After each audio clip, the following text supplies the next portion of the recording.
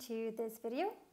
Here we will talk a bit about story, some design parts and meta techniques.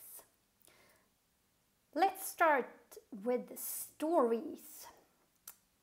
What is a story? Let's break it down into a very simple version and the part that it contains. So, story parts. To have a story, you need some type of environment, context that we're in. You need character or characters. You need some kind of problem, conflict. And finally a solution, ending. So if these are the parts, then how do you build your story? One of the simpler descriptions I have ever seen is the one of an orca. So first you see the big jaw that catches your attention, and then there is a lot of body, and then there is a tail that whips up the ending with a big splash. And how to build your story and give it a structure can be called a dramaturgical model. And there are many different ones from different parts of the world. And one of the more famous dramaturgical models is the dramatic arc, or the dramatic pyramid. The concept of the dramatic arc, as we know it today, was created by Gustav Freytag, a German novelist and playwright who closely analyzed ancient Greek writings along with William Shakespeare's 5-act plays.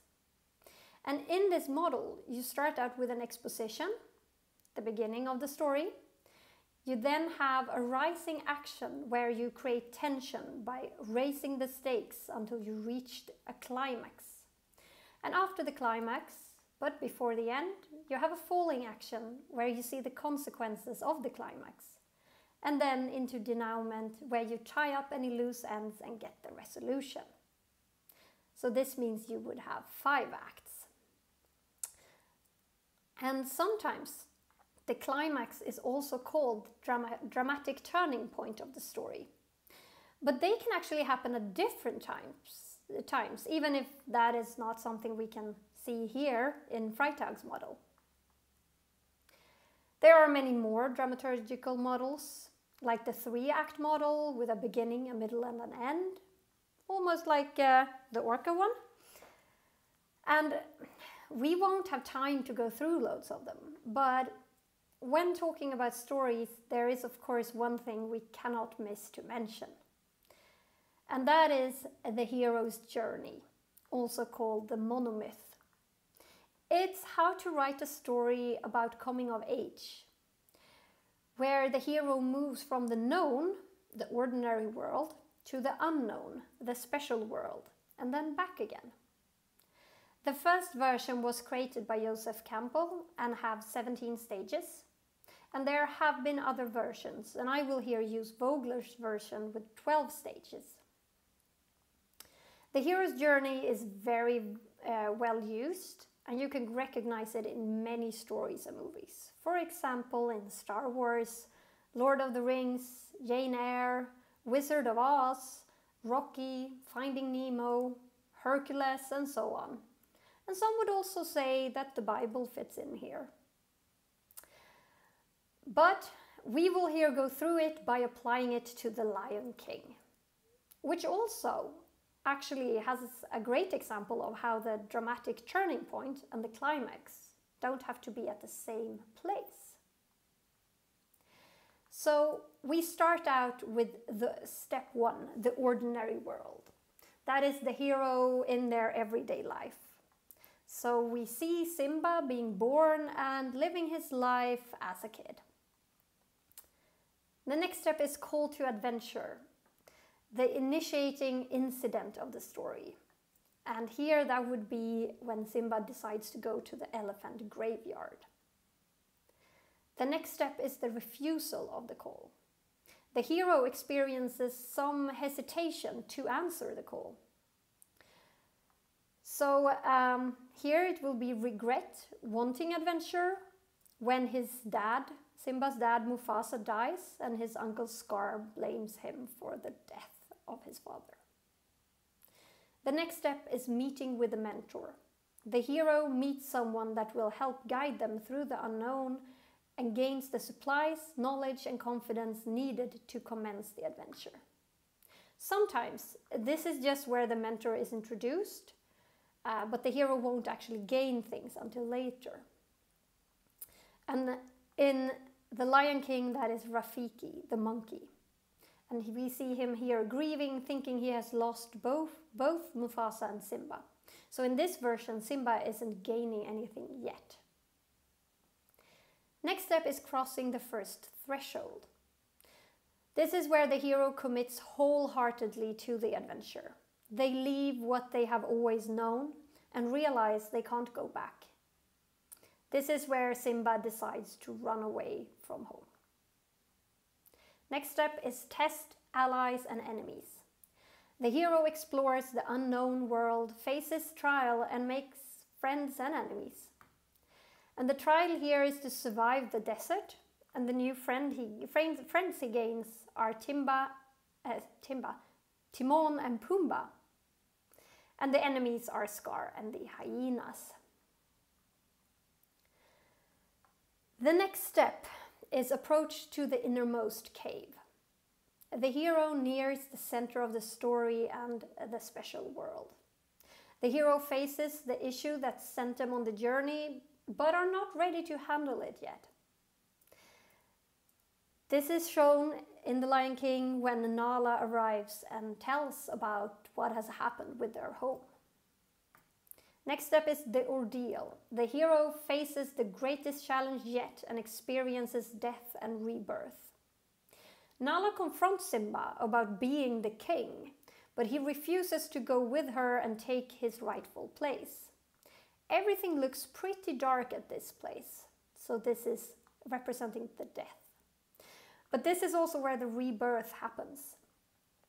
And this is the turning point of the story. Here something changes. So Simba, with the help of Rafiki, the mentor, finds the courage to stand up and face his fears.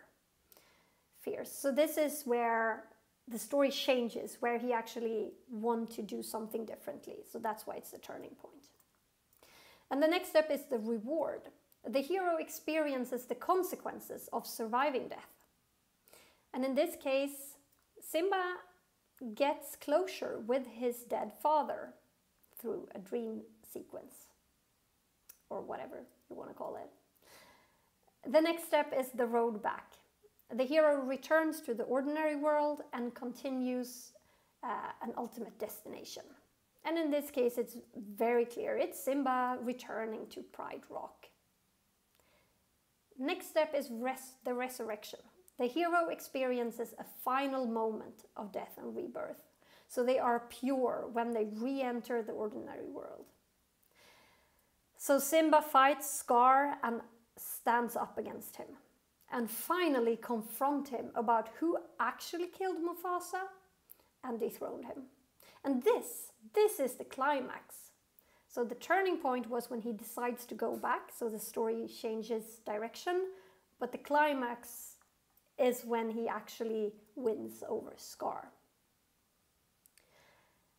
The next step, the last step, is the return with the elixir. The hero returns with something to improve the known world.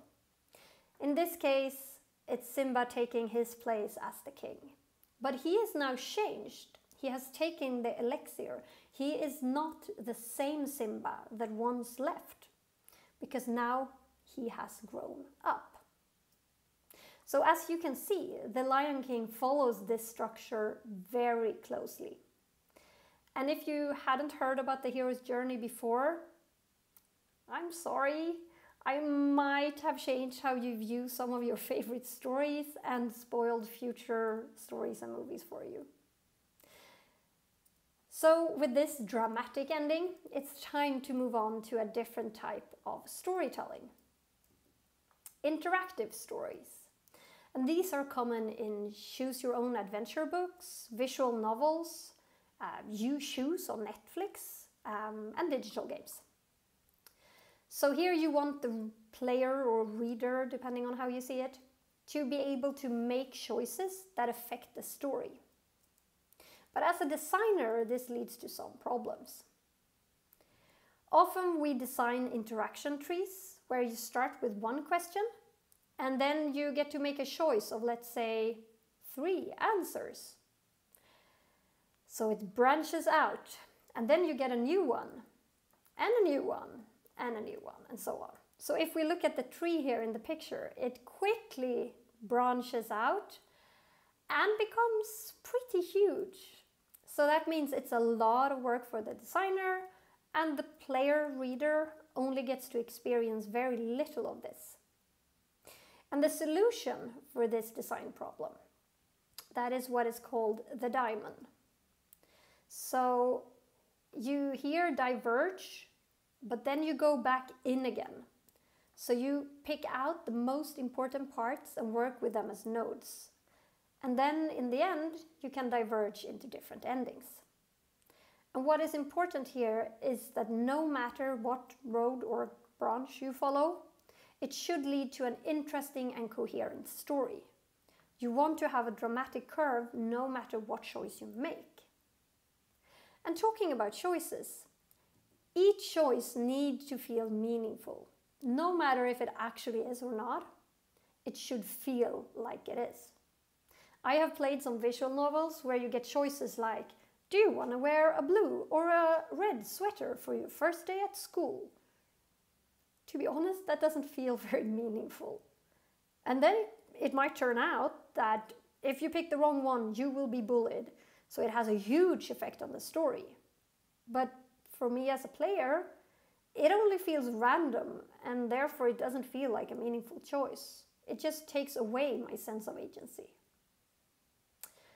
And talking about agency, let's move on and talk about co-creative stories. And here we find our role-playing games, both pen and paper ones, LARPs, and also some types of improv theater. And what's the difference between these stories and the other ones? Let's go back to the basic story parts. So this is how we started out with defining a story. We had environment context, we had character, problem, conflict, and solution ending. I would say that based on this very simple description, then co-creative stories would probably look a bit more like this. You take away the solution ending because you leave that up to the players. They decide that part.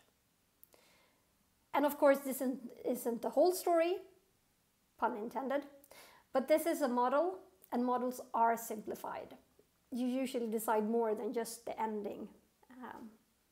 And another important thing with co-creative stories is that there isn't just one protagonist, one hero. Everyone should feel like the hero in their story. And I like this quote here by John Steinbeck. If a story is not about the hero, he will not listen. And I here make a rule. A great and interesting story is about everyone, or it will not last. And not only do we have many protagonists in co-creative stories, there are also many storytellers, and often there are many stories going on at the same time.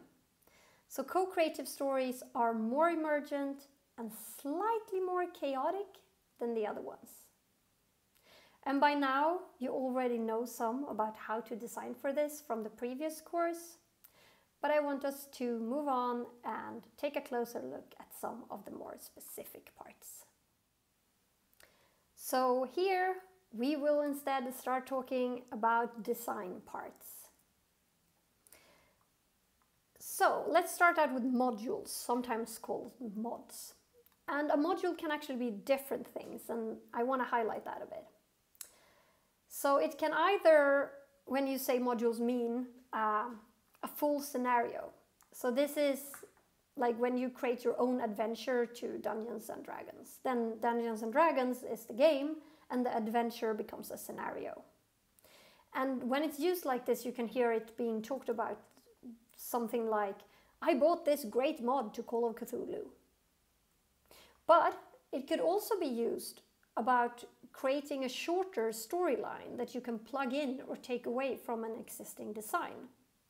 And then you are probably saying that you are designing modular. So the different parts could be added at many different places and moved around if needed. For example, when designing edu-larps for schools, we often had extra quests that could be added or taken away depending on the time frame we got from the school and or the needs of the player group. So if the group solved quests super fast, I could throw in extra backup ones. Or if we had some players that weren't really that into this type of play that we were doing, then I could whip out a game of Nine Men's Morris, the board game, and incorporate that so they had something to do. But modules can also be used for changing an existing design. And this is sometimes also called a hack or a homebrew when you talk about tabletop. So for example, taking away a mechanic you don't like and changing it into something else. Or changing the design because of the location or numbers of players. Or when you take an existing game to use as a role-playing game in education, but change parts of the design so it actually works with your learning goals. And you could say that probably like, this is a mod of game X that is made to be playable with only 2 groups instead of 5. Designing for control. We talked about in the previous course that it is possible to design for control and to be able to steer what will happen in the game through the design. And now it's time for some examples of how you can do this. So I want to start out by talking about fate play and railroading, which is almost the same thing on an individual versus a game level. So fate play is when you give each character a fate that the player needs to make sure happens during play. So it could be something like, before the second night is over, you will have told the princess that you love her. But it could also be something to just help with setting the mood, like during play you will make 2 other characters cry. And then exactly how to do this is up to the players. Outside of their fate, the players are allowed to improvise and play as they like. And then we have railroading, and that is when the LARP is very scripted and the story is more or less already decided. The players will be able to make their interpretation of the story, but they won't really be able to change it. An extreme version of this would be the LARP, A Silent Dinner with a Family, where the groups in the LARP are each given a theater play that they will play out during the LARP. Then, during the LARP, you will have all of these plays happening at the same time, and the characters will have a chance to interact with characters from the other plays, but it won't actually change their story. So if you are playing Julie in the play Miss Julie, you will have a romance with the servant Sean and try to run away and then kill yourself at the end no matter. And the reason I put these together is that the extreme version of the railroaded LARP, as described here, can be seen as a version of fate play with full transparency. Then you can of course have railroaded designs that are not transparent as well. Then we have working with short scenes. So designing a scenario with many short scenes is also a way to steer. Then the players probably won't have time to go too far off in any direction you didn't plan for, and it's easier to keep the story on track. And this can also be combined with giving prompts for how a scene will start or end. And here you give the player group a prompt like, the scene will start with all the players just arriving at the classroom just to find that no one else is there. The scene will then end when someone says, maybe we should go ask in the teacher's hall. And this also works very well combined with fate play. Then you can have a prompt that the scene will end when someone throws a glass at the floor, and then have one character that has a fate that is, when someone mentions that they saw your husband with Eliza at a cafe, you will throw your glass at the floor and storm out. And then of course you would have another player have as their fate that in the scene they will loudly comment on how popular the new cafe seems to be, since everyone seemed to go there. I mean, just yesterday you even saw the very strict Edward sitting there together with Eliza. The next bullet point doesn't have the best name, but this is what I came up with. Deciding parts, but not all. So this would be when you decide, for example, that there has been a theft and someone is the thief, to make sure that that is part of your design. But it's not decided who the thief is or why they stole the thing.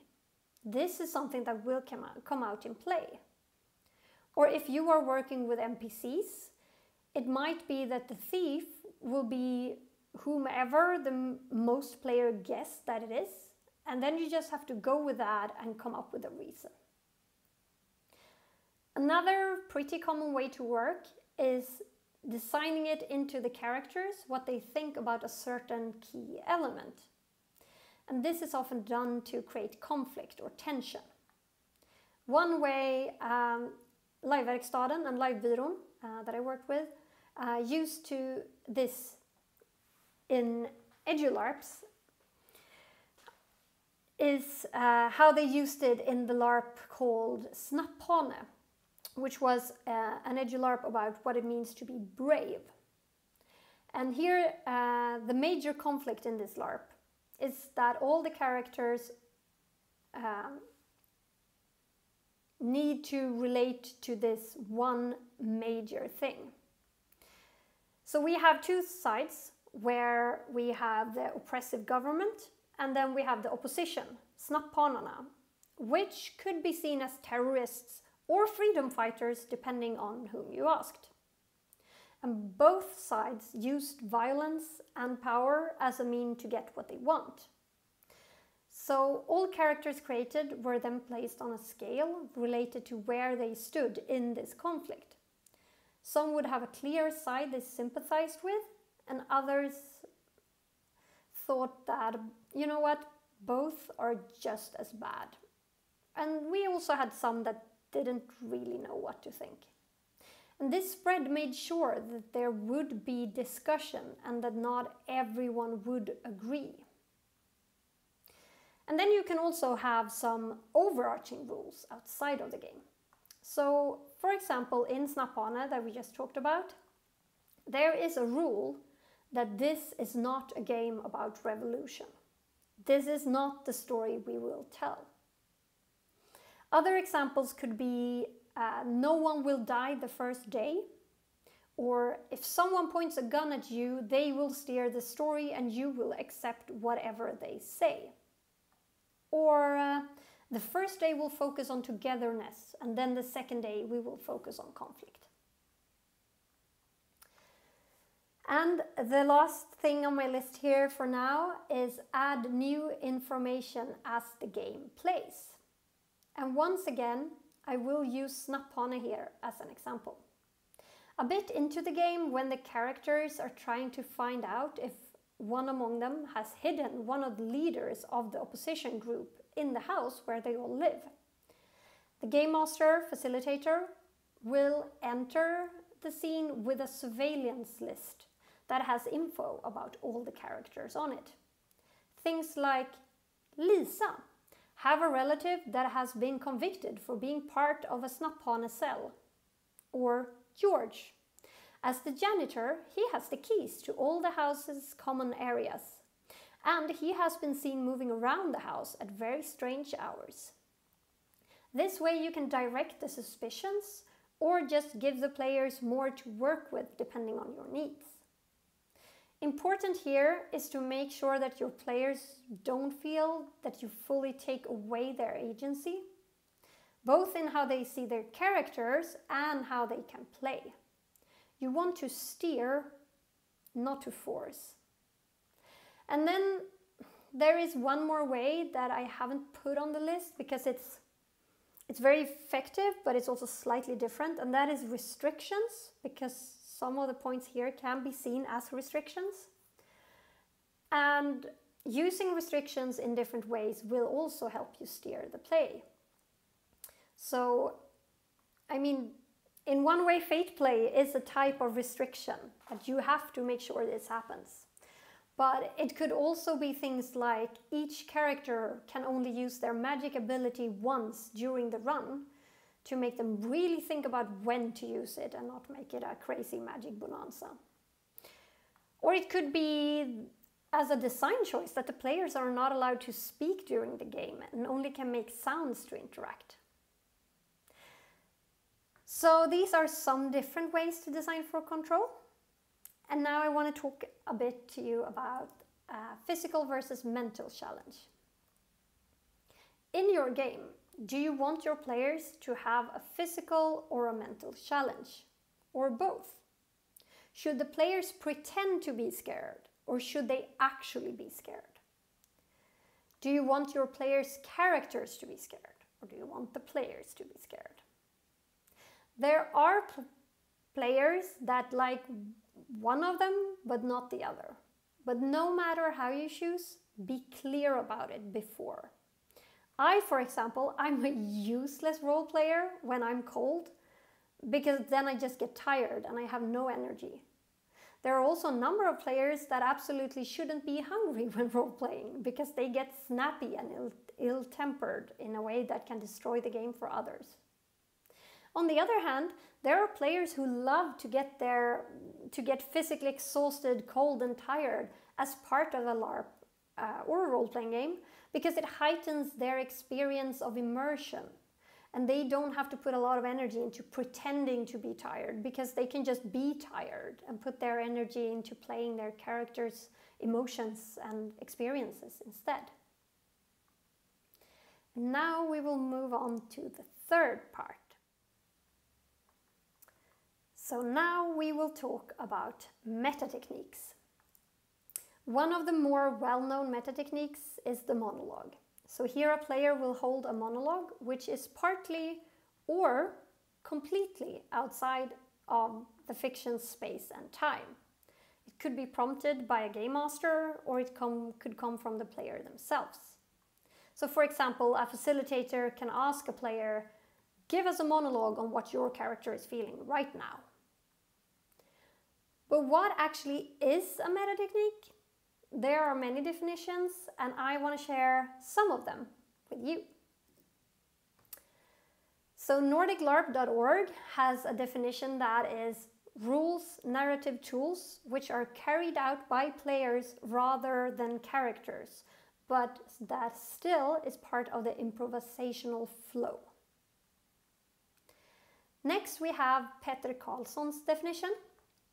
A technique that gives more information about the story events to the player than that they get through the experiences of their characters, and communication in the LARP between the participants when the same thing is not communicated between their characters.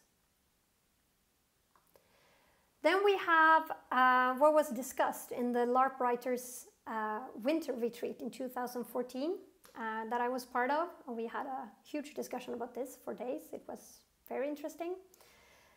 And what came out of that was a formal, non-representational action within the diegesis. And I'm going to break this down a bit for you.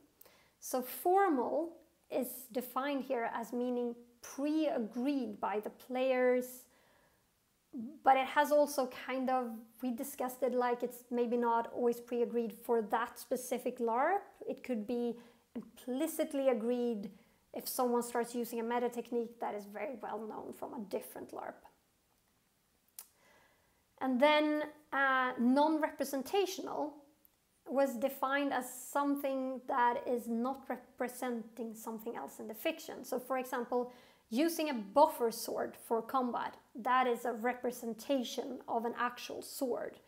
So that's a representational technique, just like using vinegar to represent poison in a game. And within the diegesis meant that you wouldn't fully break the game to do the action.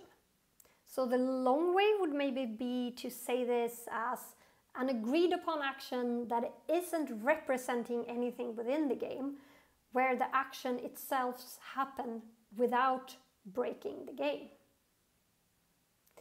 And then finally, I also want to share with you Lizzie Stark's definition. A meta technique is the specific type of mechanic or technique used in freeform role-playing games and LARPs. Meta techniques let players communicate with one another about their characters within a liminal space that is neither fully in-game nor out of game. When used skillfully, meta techniques let players suggest playable scene hooks to others and add an enjoyable layer of dramatic irony to the proceedings.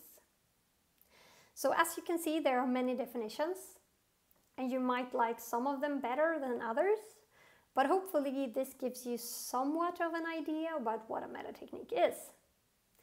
So let's instead talk a bit about why we would use meta techniques and how they can be used. So here I will also use a number of examples of meta techniques, and then you can of course go back here to the list and see if they fit the different definitions. So the Nordic LARP Wiki says that the reason for using meta techniques is most often to provide players with information that they would not be able to gather while playing their characters. This could, for example, be information provided by other players about their characters, directions from a game master, or additional story outside the game's time and space. The ultimate goal of this is commonly to increase the emotional energy of play and increase the dramatic potential. And I actually think that covers it pretty well, but I would also add that it can be used to steer play and to make suggestions for play. So let's look at the how. It can be used between players. So then it's used to convey information between players during play. For example, at Just a Little Loving, they used a pink feather, and that was a way to give information from me as a player to the other player that I would like to play a scene with you that has sexual content. But the characters will ignore the feather, so I could walk up to another character and say, "Would you like to have a cup of tea with me?" And I would give a pink feather. Then the other player could say, "I would love to," and not take the pink feather, which means I would love to play this scene with you, but I don't want to play on sexual content. Or they could say, "Yes, I would love to," and take the feather, and then of course they want to play on that. Or they could say, "No, I really don't like the tea. That's gross," and they can take the feather and say, "But maybe I can call you later." And then they show that they are interested in this type of play with me, but not in that type of scene. Another way to use this is the technique called ping the glass. And here the players will have one experience, but the characters will have another. So in the short game Joachim, a LARP, that is about this guy Joachim who's part of a class, and they have a reunion party and he isn't there. And during this reunion you can use ping the glass. So you stand up and you take a glass and you ping it like you're gonna hold a toast. So, and then you start saying, "Oh dear everyone." And then instead of actually holding a toast, you share your strongest memory of Joachim, which could be a happy one or a really sad and horrible one. So the players get to hear a memory from you and get to get a better picture of Joachim, while the characters, they actually hear a toast. So to signal that you're done, you stop with saying, "Cheers!" and everyone cheers and just keep going as if it just was a really good speech. Then we have from character to player. So this could be many different types of monologues, like thought bubbles. So we are sitting on a date, talking in game, and all of a sudden I do a little thought bubble. And I open it and I say, I am so bored right now. I wonder if I remember to turn off my stove at home. And did I actually look closely at that video she talked about? I don't remember. Yeah, this is super nice. Please tell me more about that vacation. So then I can convey that my character is actually bored out of their lives, but they're pretending to have a good time to you as a player. And then you can do whatever you want to with that. This can also be used from the game master to the players. So it could be that when you hear the sound of a gong, that means it's a new day. And then the game master during the game can go boom, and then it's a new day. It can also be used for additional story. An example here would be the meta box. So that is where you go into another room maybe, or if you have taped out an actual square on the floor. And in there you will play out things like time jumps, dreams, hopes. It can be things that are to come, that have happened, or that never will happen. And then when you step out of the box or out of the room, you're back in the ordinary game. And it can also be used for deepening the player's relation to their own character and or story. So one technique that could be used here is what is known as shadows. So a person will follow the player around and can interact on an in-game and meta level with the player. So the shadow can, for instance, portray the player's conscience or voices in the player's head. And as such, the shadow does not exist for other players. Or it could be something semi-real, like a possessing spirit or a guardian angel.